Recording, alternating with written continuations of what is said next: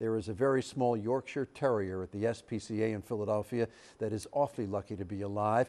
And in fact, she's doing pretty well, all things considered. She was left in the ASPCA parking lot over the weekend. Action News reporter Christy Aletto has Gertie's story of survival.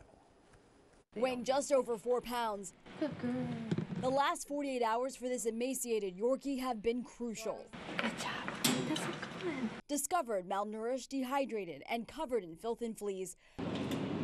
Gertie, as the SPCA has affectionately named her, was abandoned in the sweltering summer heat just at the start of the 4th heat wave gripping the city. Gertie was actually left inside a large plastic container with the lid on in a 90-degree plus heat day. That plastic container was left here in the SPCA parking lot, and it's not clear how long Gertie had been inside before a volunteer happened to see her. But now the SPCA is looking at its surveillance cameras to see who would leave her in that type of heat. Don't leave your dogs in the car, don't leave your kids in the car.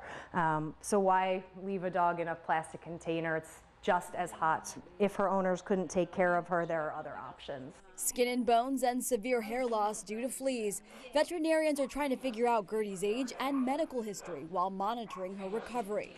Ooh, she's hungry. She is really hungry. They get like this. They're hoping to get her weight back up to 6 or 7 pounds before they can find her a forever home, while tracking down who carelessly abandoned her in this weather.